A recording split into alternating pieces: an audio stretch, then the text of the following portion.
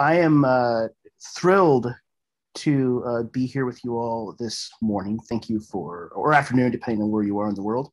I am thrilled to welcome Nicole Perlroth today. Nicole covers cybersecurity and digital espionage for the New York Times.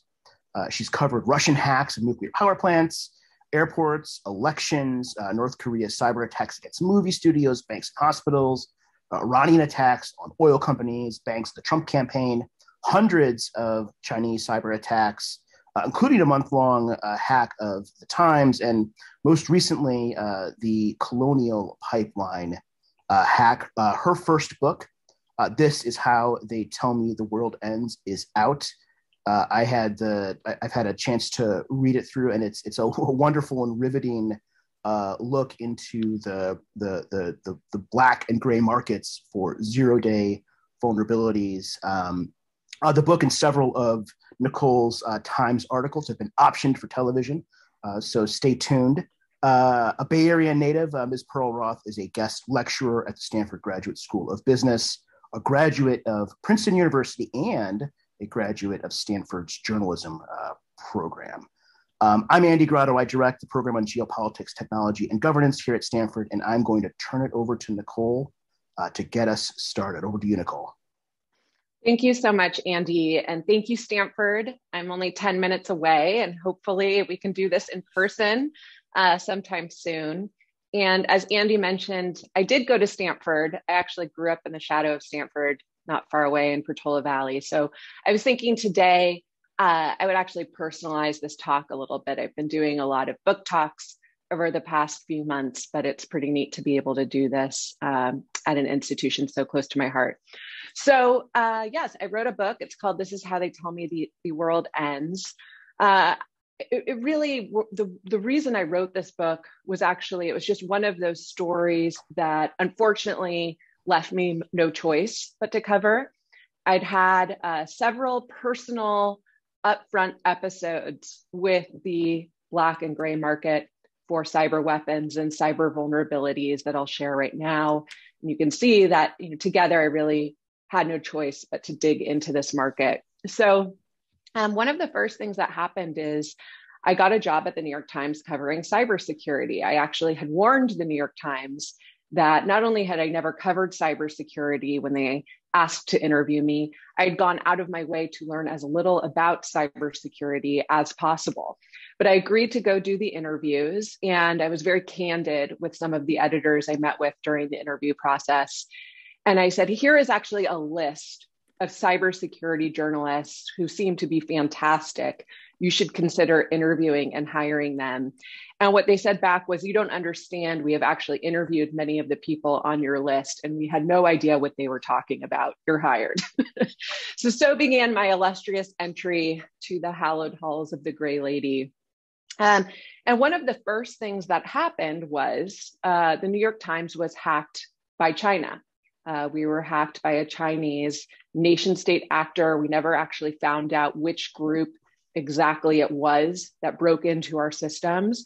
But I was able to spend several months embedded with Mandiant, which is now FireEye, the security company in Silicon Valley that just raised the big flag on the SolarWinds hack, with our security team, a little time with the FBI, watching the guy or girl we called the Beijing summer intern roll into the New York Times networks at 8:30 or 9 Beijing time every morning and roll out around 5. And I think the New York Times had hired me to its business desk to cover things like the business of cybersecurity, Symantec's earnings, Symantec's profits, McAfee in those days. And that was a story, that was a mess too at the time.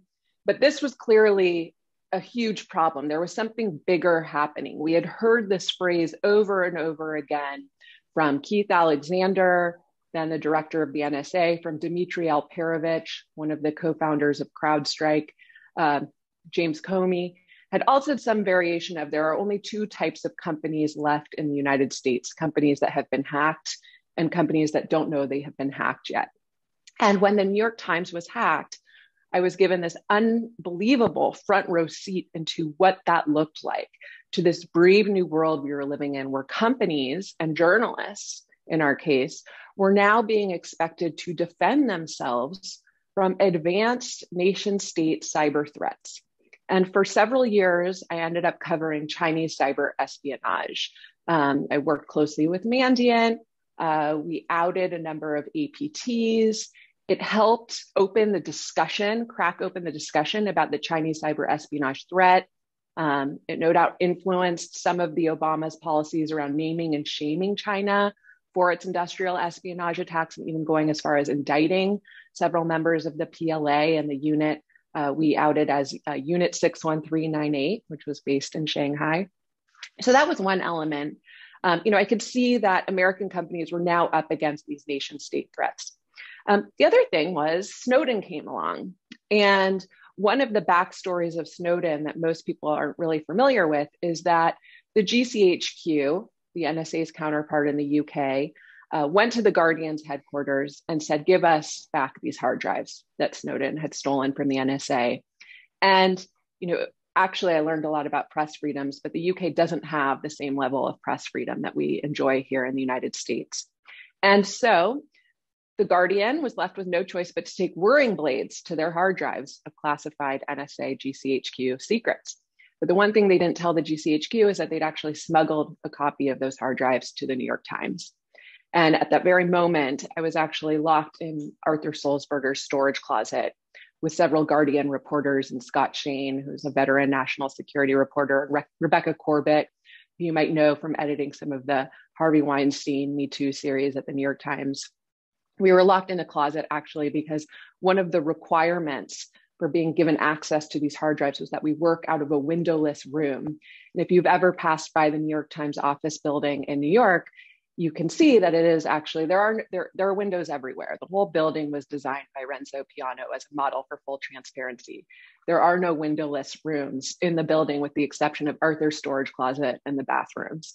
So we were locked in the storage closet. And one of the things I kept seeing littered throughout these documents were vague references to holes in widely used technology, like Windows, like Facebook, like routers, like switches, like firewalls, like antivirus software. It was very clear from looking at these documents that the NSA had some access, some backdoor access to every widely available commercial technology on the market, and backdoor access to some technologies that we do not even know of here in the United States, niche technologies used by businesses and diplomats in places like Pakistan or Afghanistan, or at the Russian embassy in Kiev, that kind of thing. So I wanted to know where these had come from. It was clear that many of these access points had been developed internally at the NSA, but they also made vague references to a market that they were tapping into for these goods. And here's where I'll stop and say that there is one technical aspect to this talk that I need to back up and share with you. And I promise it won't get more technical than this, but I need to tell you what a 0 day is. So a 0 day is a flaw in software or hardware that the software maker or hardware maker is not familiar with or does not know exists yet.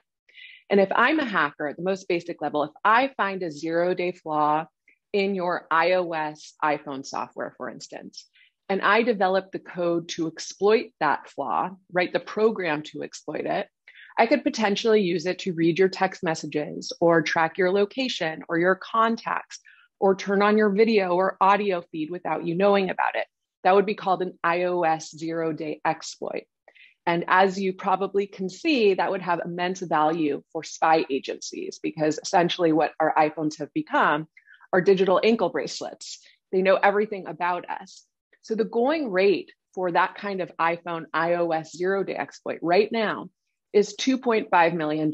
There are brokers around the Beltway that actively advertise on their websites that they'll pay you $2.5 million if you turn over that 0 day exploit to them, with the caveat that you can never tell Apple about it.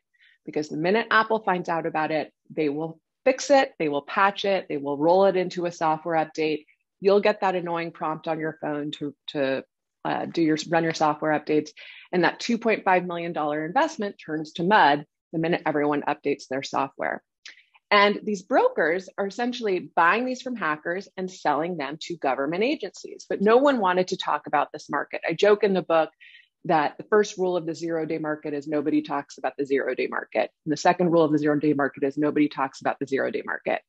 But it was very clear, looking through those Snowden documents, that the NSA and GCHQ were tapping to some extent into the zero-day market.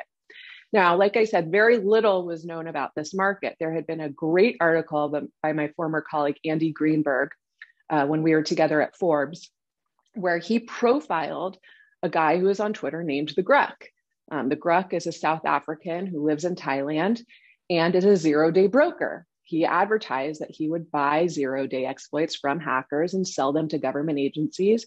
And Andy wrote an amazing article about the Gruk, and he also sort of cracked at some of the pricing that these brokers were willing to pay for these zero-day exploits. Now, the Gruk would later say that he was speaking off the record, but he was also happy to pose next to a giant duffel bag of cash for the story. And what I knew about that story was that, first of all, it was the first time anyone had really broken open this market in a readable way.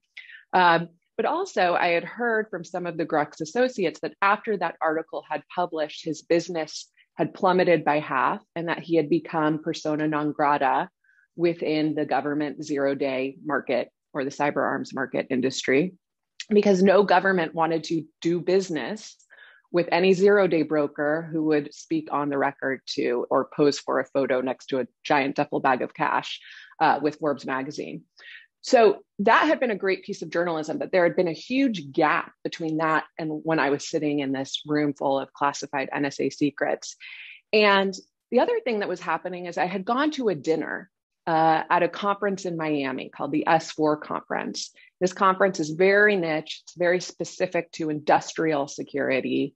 But the first night at the conference, I had been asked to dinner with two guys from Malta. There were two Italians from Malta who had recently started a new startup, which trafficked in zero-day exploits, but of a particular flavor.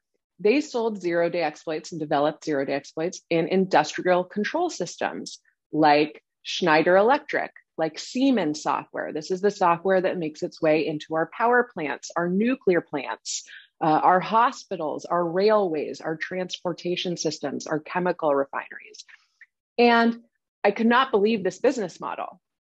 You sell zero-day exploits in software that makes its way into our transportation systems to governments. And I asked them at this dinner, who do you sell to?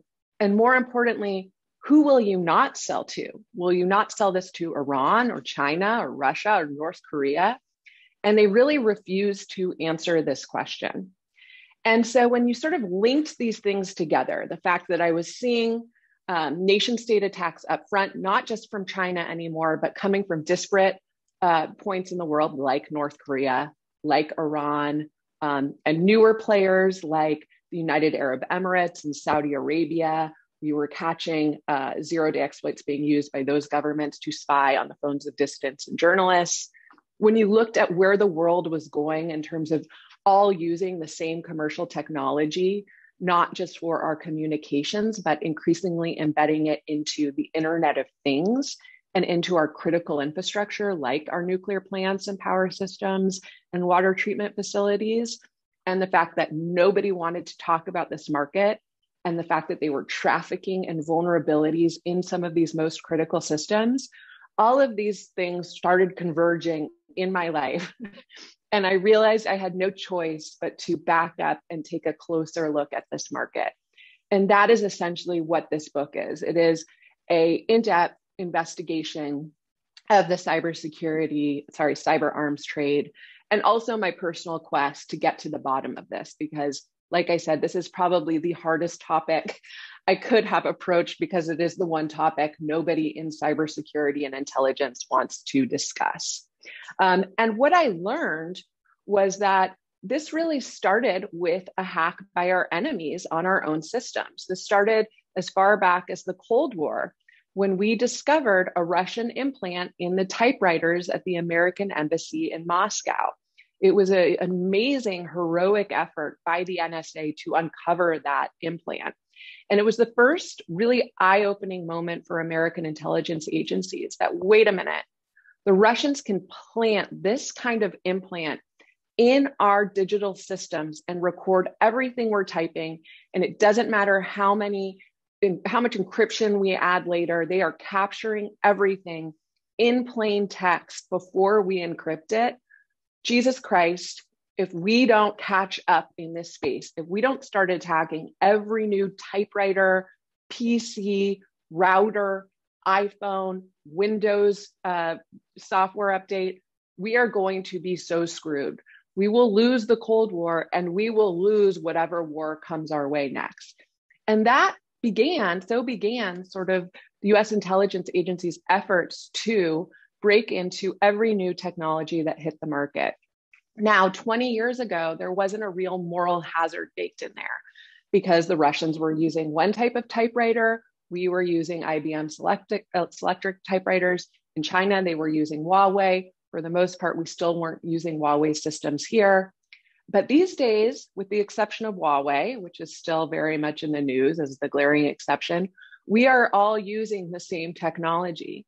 So when US intelligence agencies or our allies or our adversaries find a 0-day in Windows and they keep that secret for their own counterintelligence programs or their own battlefield preparations, they are also logically leaving their own citizens less safe.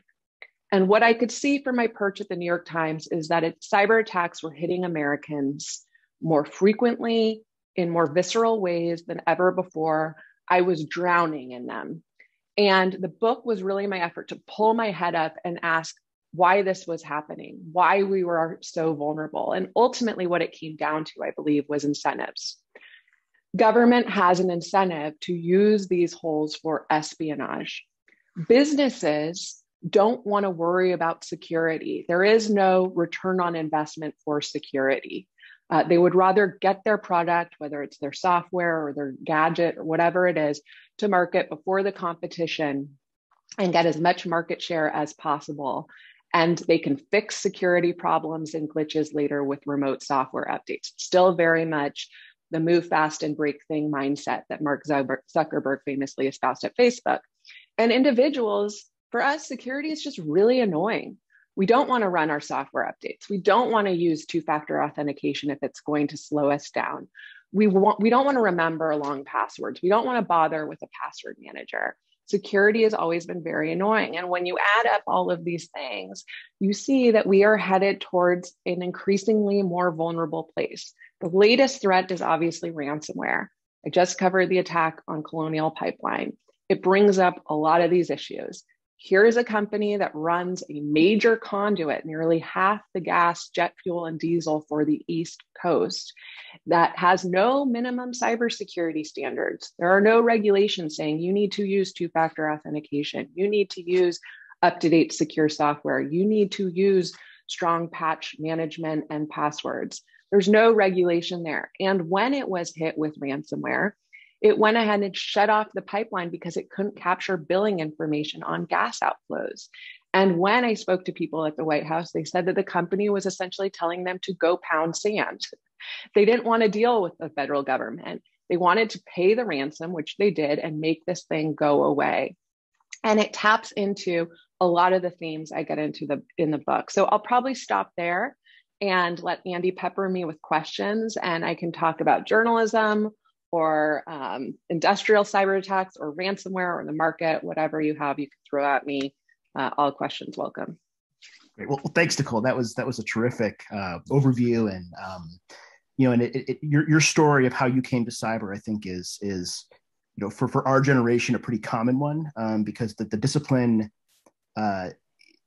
clearly there have been people concerned about information security, for as long as there have been computers, but it's only gone mainstream in the past couple decades, and it's not like there were established career tracks, established courses of study available, and so many of us kind of came to cyber serendipitously, depending on your perspective.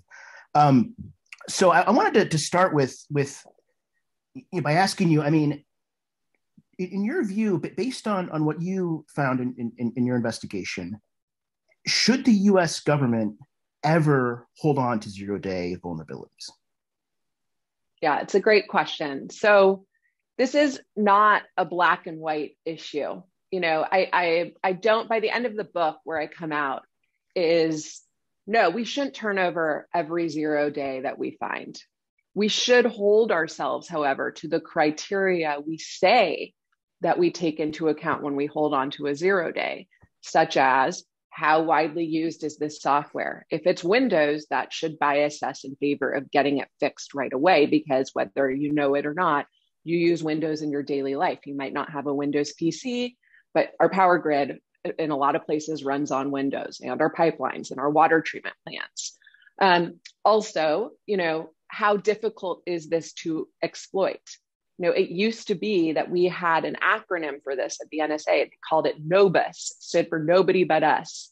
If we think nobody but us could exploit this, then we'll hold on to it. Well, the problem with NOBUS is that there are a lot of nation states who see a huge asymmetric advantage in cyber, who know they can never match our spending or our capabilities militarily, but they can kill us in death by 1,000 cuts, and they are investing in cyber to do so. And they are investing in the capabilities, and they are buying these capabilities in the market in some cases. And so I think NOBUS is falling apart. And I do think we need to really recalibrate what we consider NOBUS. And so if there is a vulnerability that requires, quantum computing to exploit, then sure, maybe we can hold on to that for a while. But there are a lot of nation states out there investing in these capabilities. And I think arrogance is the wrong strategy here. So yes, I think we can hold on to some of these. I think we know very little about the 0-day exploits that the government has held on to, unless they've been hacked, as is what happened with the NSA's 0-day exploit stockpile a couple of years ago, when someone, we still don't know who, but they called themselves the shadow brokers, appeared online and started dribbling out some of the NSA 0-day exploits and hacking tools over the next several months. And one of the 0-day exploits they released was a 0-day exploit they called Eternal Blue, which was an exploit for Microsoft Windows software. And it turns out they'd held on to this for more than 5 years. And this was a hole in Windows software. This was a problem with Windows software, which, like I said, is some of the most widely used commercial technology on the market today. And I think that is unacceptable. I think that should have been turned in a long time ago. But when I interviewed people at the NSA, they said, Nicole, you don't understand. Eternal Blue was getting us some of the best counterintelligence we have ever gotten. It was never seriously up for consideration. We would turn it over to Microsoft.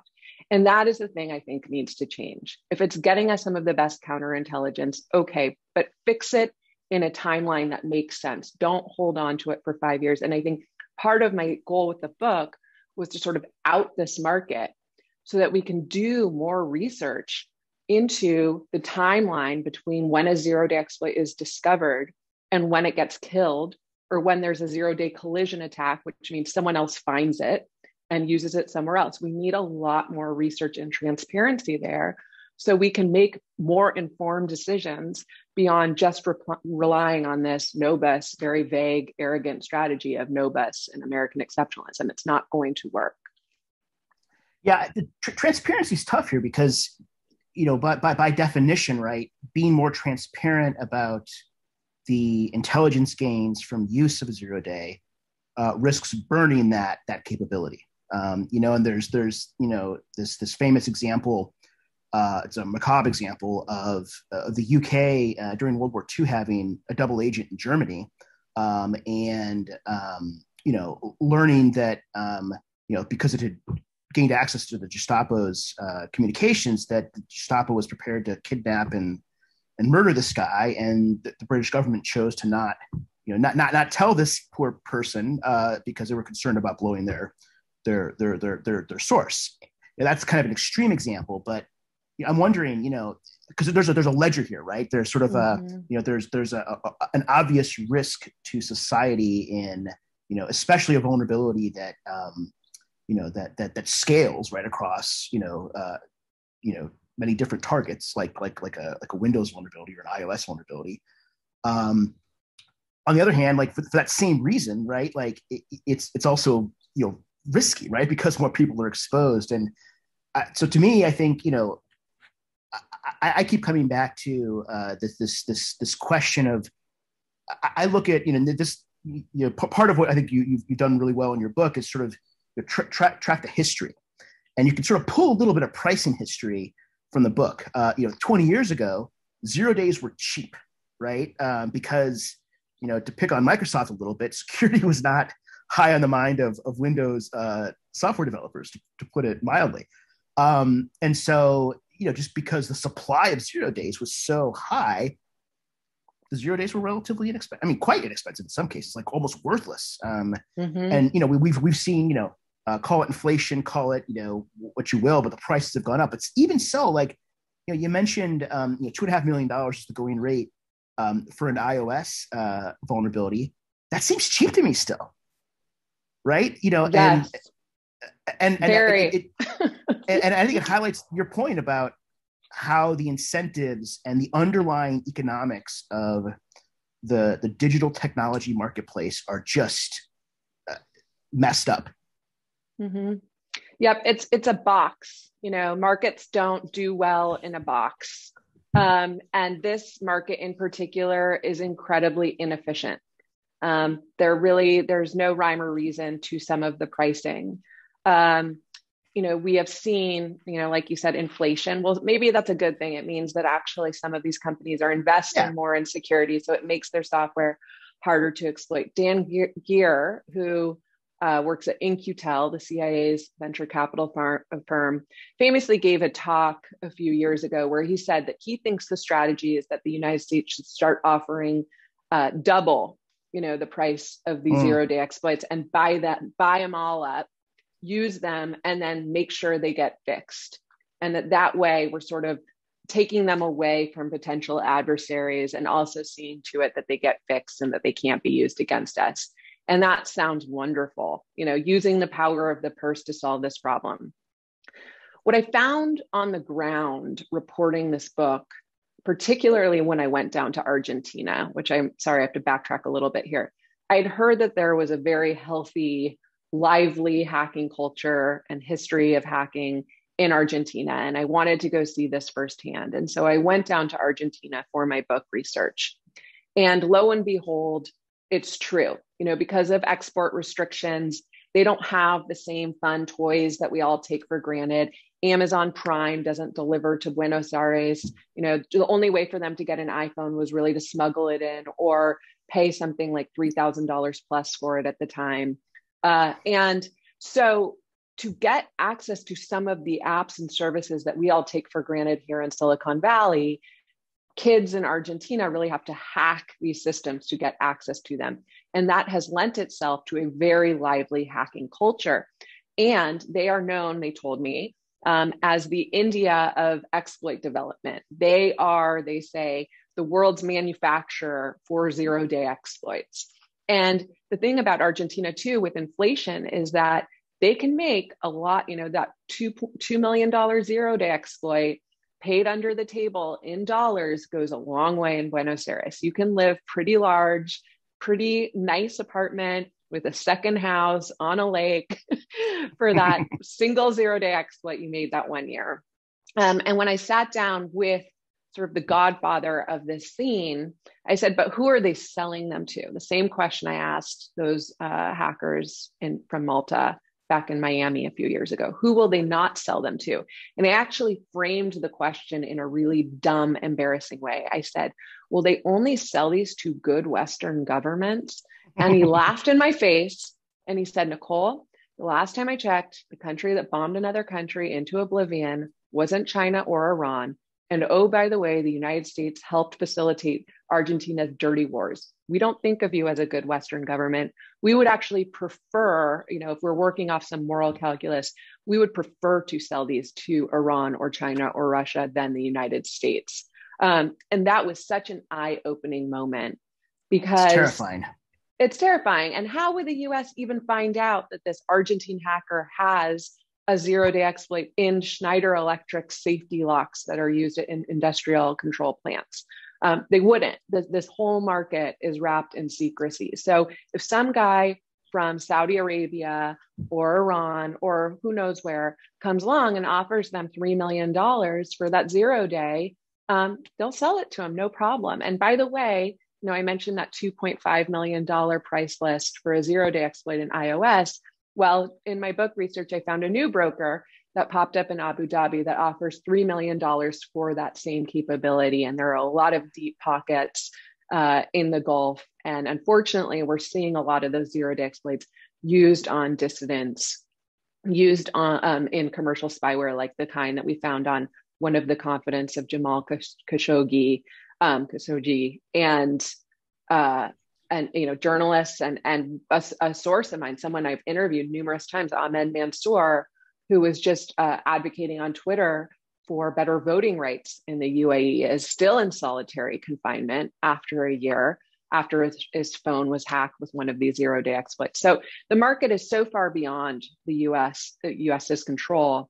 And if you're paying attention to the news, you're seeing that there are more nation states and cyber criminals knocking on our doors, on our digital doors right now than probably any other country on earth. We are now one of the most targeted nation states on earth. So I really think we need to factor that into our calculus about whether to keep or turn over these holes to software and hardware manufacturers, because clearly they keep popping up in these attacks that are being used against us. Most recently, China used 0 day exploits and Microsoft Exchange servers to go to town on the American defense industrial base, and on and on and on and on. Just in the last few months, 0 days keep popping up. So never before has this been a more relevant topic, I think, in national security. Yeah, and I think you're right. And I always come back to, the money. It's about the Benjamins. And, this is another, I think, point that really comes through in your book, that, that this community of hackers, especially the ones who are seeking to monetize, their work, they're not, they may talk a big game about ethics and morality, but at the end of the day, it's all about the Benjamins. And, humans have an incredible ability to rationalize their self-interest. And so I think, the idea of the US government just paying a premium, right, makes a lot of sense. Right, because the US government is not the only government in the business of purchasing 0 days, as you point out. So even if the US government, were to decide, which I think would be a really bad idea, to just, end all purchases of 0 day vulnerabilities, it's not like that market's going to go away. Right. If anything, the price may drop, right? Because you've taken one of the big buyers out of the marketplace. That's a possibility. So yeah, it's all about incentives. And I think another angle of this I'd love to, for you to talk a little bit about is, so 0 days are sort of the Ferraris or the Lamborghinis of cyber vulnerabilities, but there are far more Toyotas and Volvos and Fords on the cyber street than there are, in the form of just, vulnerabilities that aren't 0 days, that are actually known, that haven't been patched. What can you tell us about the market for the exploits that take advantage of those, of the Toyotas, of the world? Well, and let me just back up and say, the way I think about our strategy in buying or turning over 0 day exploits, I think we've been looking at it from the lens of what is going to best benefit our national security interests. But I think when you look at what these decisions actually come down to, in terms of leaving people more vulnerable, leaving our critical systems more vulnerable to attack, we have been sacrificing our cybersecurity in the name of national security. And I just interviewed Leon Panetta on Friday about this, some have accused him of being alarmist on this topic, but I actually have come around to his point of view, which is the next 9/11, and I hate to say this, but the analogies are poor in this space, but the next 9/11 is very likely to have some cyber component to it. We are getting closer and closer and closer to that in the most obscure, ridiculous ways, whether it's a ransomware group bumping up into our pipeline systems, or some hacker, we still don't know who, getting into a water treatment facility in Florida just ahead of the Super Bowl and trying to poison the water, or catching Iranian hackers mucking around the locks of one of our dams, even if it was the wrong dam, apparently. We are seeing these close calls over and over again. And I do really worry about getting to the point where some terrorist organization or some nihilist or who knows who gets these capabilities, develops them on their own, or buys them in the market and uses them against us. And it is cheap. They can do that. And, we have an incredibly soft underbelly here in the United States because we've just been plugging everything in without thinking about security. So just to round out that point. Now, the market for everything else, you're right. I chose to focus on the zero-day exploit because I was fascinated by this moral hazard that was baked into, and really this trade-off we were making in our cybersecurity. But you're right. Most attacks these days still happen in the form of spearphishing emails, password spraying, testing the word admin and password, and maybe even SolarWinds 123 on our systems and breaking in that way. Unpatched software, the basics. There's really very little market for that because you don't really need a market. It's just very easy still to hack so many critical companies by finding the weakest link. And in a lot of cases, the weakest link are humans, are us. We're just not turning on two-factor authentication. We're not using different passwords. We're not updating our software. It's even worse. We shouldn't. Right. It's even worse at some of these small municipalities where some IT guy comes in and inherits 20 years of legacy software that nobody owns. And it's hard enough to take inventory of what's hitting their network, let alone secure it. And that is the biggest problem that we face. We are not even doing the bare basics.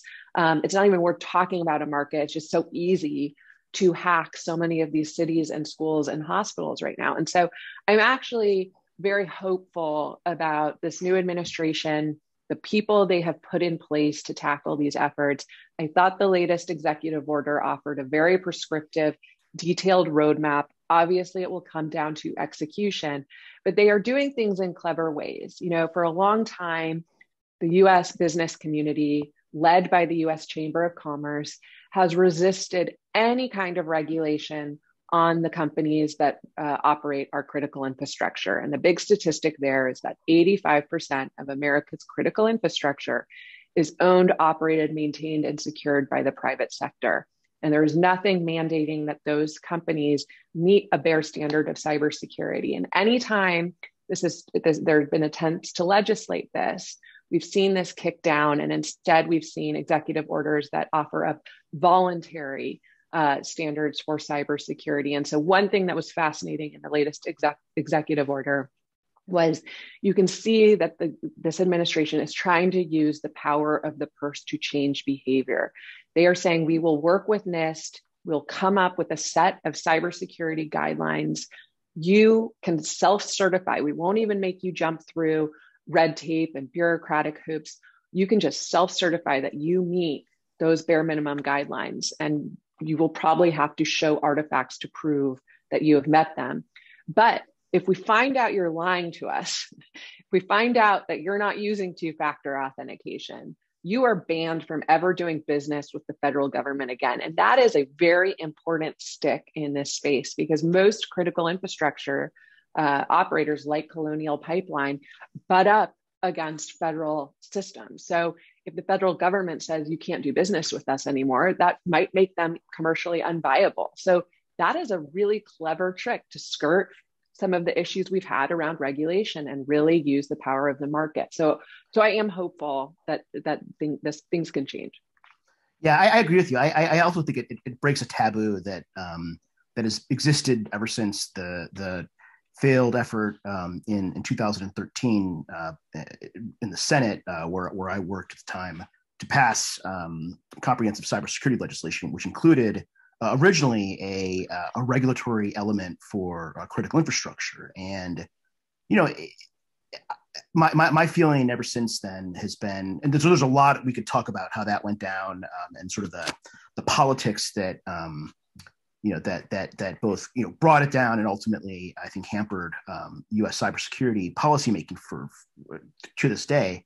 But my experience has been that there is this sort of call it a quiet majority of policymakers and legislators on both sides of the aisle who don't really buy this idea that a wholly voluntary approach works. Yes. Yeah. And if you want to see drama, you can do this YouTube search for this fight between John McCain, who unfortunately led the effort to kill those bills, and Joe Lieberman, his best friend, regulation. I sat in meetings with them, and it was amazing. Although I will say, what ended up killing that legislation was the Chamber of Commerce, and I will never forget. So we had so this will get a little bit into the weeds of Senate procedure, which is unfortunately the Senate is a very procedure-driven institution. We had I think 80-something votes for the motion to proceed onto this big package of legislation. Typically, that's a pretty good sign that we'll get past the motion to get on the bill, which is where the filibuster typically comes in. That we'll hit the 60-vote threshold, and there will be a floor debate. And maybe the final vote is partisan, but members will have a chance to offer amendments, and the Senate will kind of work its will in the traditional way that it had in the past. And that was a goal shared by I would argue a majority of senators on both sides of the aisle. In between the vote for the motion to proceed and the cloture vote, the Chamber of Commerce decided that they would score the cloture vote in their how they voted scorecard, which they hadn't done for the first vote. And they were going to say, that if you vote for cloture, right, like you are anti-American business, you are pro-regulation. And if you go back to 2013 and remember just how intense, it's still here today, but how intense the pressure was on Republicans getting primaried from the right. Right. We lost 20 votes as a result of that letter. And I will never forget sitting in a meeting with Tom Donahue, then the head of the chamber, with Lieberman, with Dan Coates, who was in the Senate at the time. John Kyle had organized it, Senator Rockefeller, Senator Feinstein, and Senator Coates, like literally begging Tom Donahue to not score the vote. And I mean, it was an incredibly frustrating experience, and we've had to live with that ever since. Right. And the legacy of that U.S. Chamber of Commerce led effort really hangs over our cyber predicament right now. You can see it in the Colonial Pipeline episode last week. But, just on the frustration note, let me tell you how frustrating it was for me in being a journalist covering this, because at the very moment the U.S. Chamber of Commerce was leading this effort to kill any kind of cybersecurity legislation, guess what? They were owned by China. They had discovered they were hacked by China. They thought they'd cleaned house. They called in the FBI. They'd done the sweep. They thought they'd kicked them out. And then one of their printers 3 months later, while they're doing this whole effort to kill the cybersecurity legislation, starts printing out reams of characters in Mandarin. And the best part was their corporate DC apartment, the thermometer was acting up, and someone went in and looked at it, and it was communicating with an IP address in China. That is how thoroughly taken over the U.S. Chamber of Commerce was when it was leading the effort to kill that bill. And I just had to sit back and bang my head on a table quietly while this was all happening. So yes, we could talk about that forever. Well, I would like to switch gears a little bit.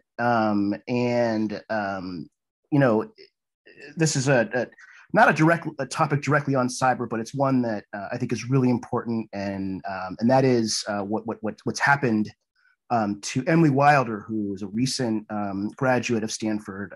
She graduated last year, who was fired from the AP last week for unspecified violations of the AP's social media guidelines, just 2 weeks into an apprenticeship at the esteemed news organization. Her firing came after a right-wing smear campaign against her initiated by the Stanford College Republicans for her advocacy during her time at Stanford as an undergraduate for Palestinian human rights. The smear campaign got picked up by conservative media outlets seeking to paint the AP as biased in its coverage of the Israeli-Palestinian conflict.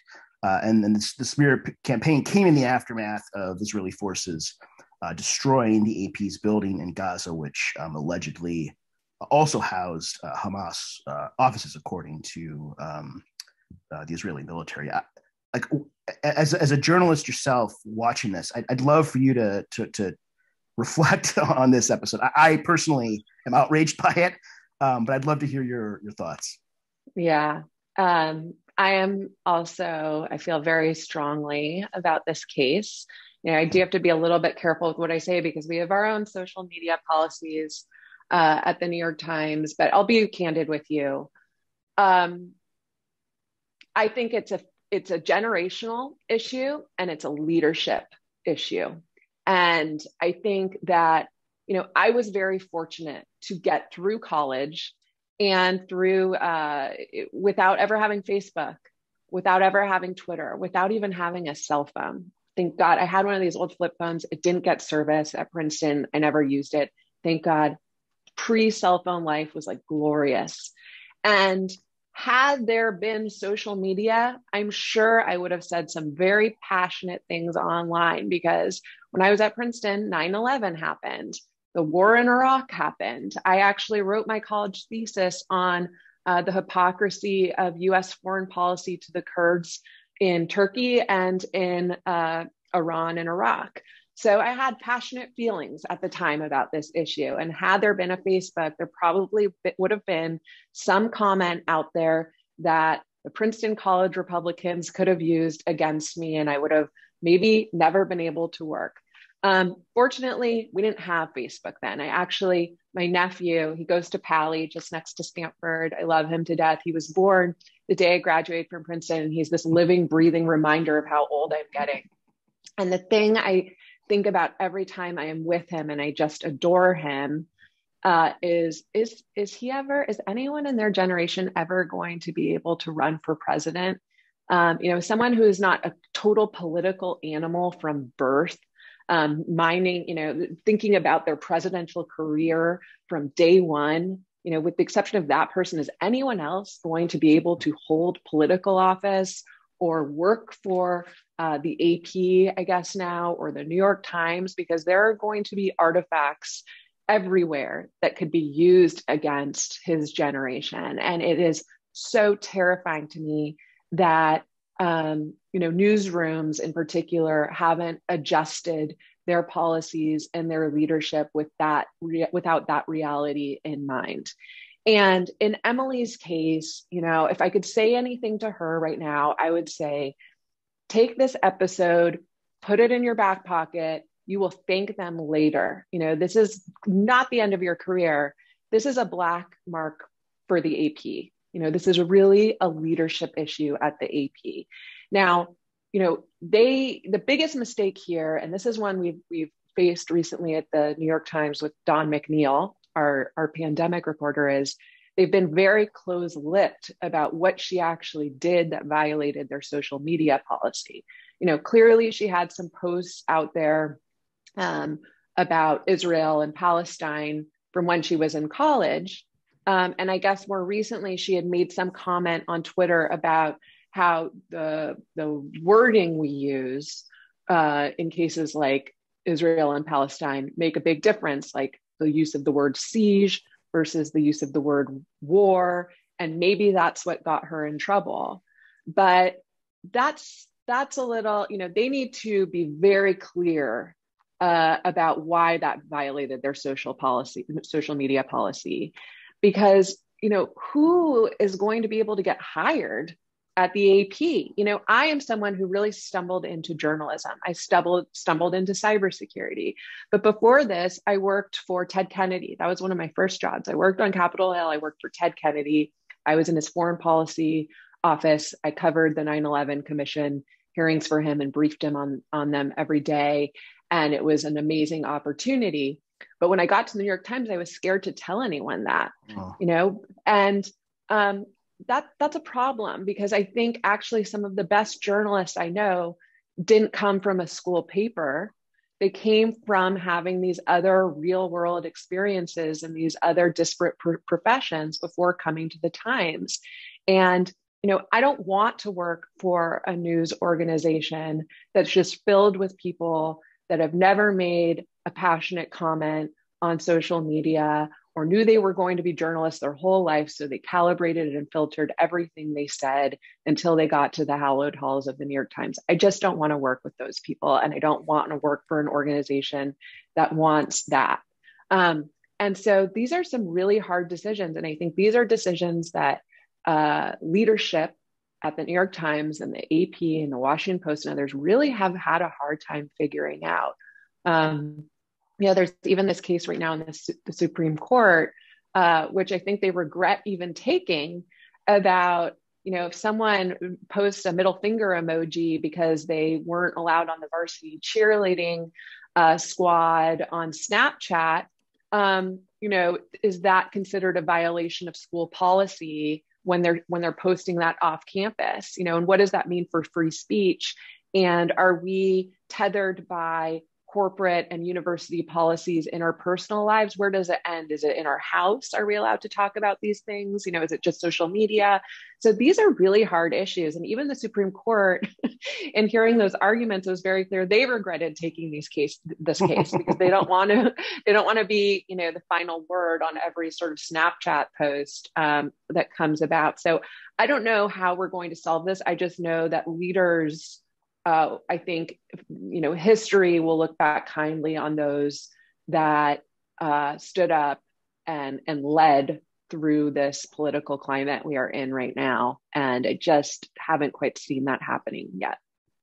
That's very well said.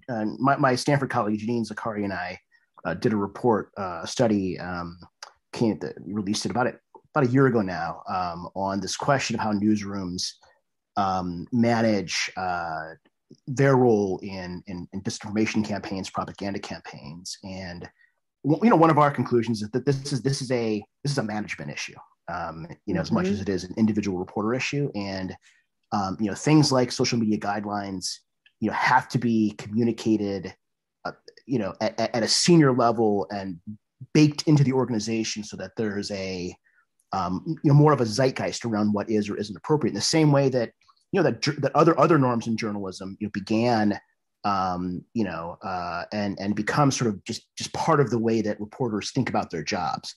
There's for example, right, like there are all sorts of norms around not reporting the name of accident victims until the families have been notified, not detailing methods of suicide. There's a lot of these norms exist, and they ultimately get codified into guidance, but but that to me seems to be a big part of what's problematic now, and that has to be driven by leadership. Yeah, and it has to be applied uniformly. I know someone, I won't name them, who worked at the AP, who covered some of the same issues I cover. He's a man. There are some social media posts that he has made that I think are fine, but definitely seem a little bit more borderline than someone saying, pointing out that the word siege and war have different connotations in covering Israeli-Palestine, and so he wasn't, those weren't weaponized against him by the college Republicans. But that's a problem for the AP. They're going to have to look back and track, how else they have applied these policies and make sure that it's not just coming down on female journalists who are targeted by a certain group and their words weaponized against them. That is really, really hard and critical piece of it. Well, and I think the other important point I think about this Emily Wilder AP issue is that, I mean, yes, the lack of clarity around social media guidelines is a clear problem, but we shouldn't lose sight of the fact that this whole episode was perpetrated to try to discredit the AP. Right, and undermine its reputation for unbiased journalism, and that, I mean, in effect, it was a propaganda campaign against the AP, and they took the bait. Right.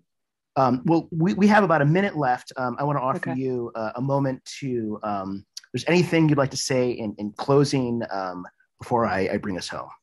Okay. The only thing I'll say is I can't see the Q&A right now, but if you want to just skim and if there's one question that jumps out at you, I'm happy to answer it. Sure. Yeah. I've been skimming it, and I've been Okay. we've actually Oh, covered a touching lot of on the it. questions Okay, that great. Okay, yeah. good. So rather than just ask them straight up. Um, Well, so so I'll just say this, because you're Stanford. Thank you for investing so much in thinking about cyber policy. Stanford, it wasn't when I was there, more than a decade ago, thought of as a leadership in this space, but now you are. And I'm so glad that you were thinking about issues like the Emily Wilder situation and what newsrooms should do with hack and leak situations, and helping guide and inform cyber policy. It's very clear to me, at least, that the wording around coming up with a national transportation safety board for cyber came out of some of the discussions at Stanford, and they really deserve credit for that. And so, thank you, for thinking through these issues and really pouring resources into coming up with solutions, because we're dying for them. Unfortunately, we are due for a lot more pain in this space before things get better. The ransomware attacks are not going away. They will just get more expensive.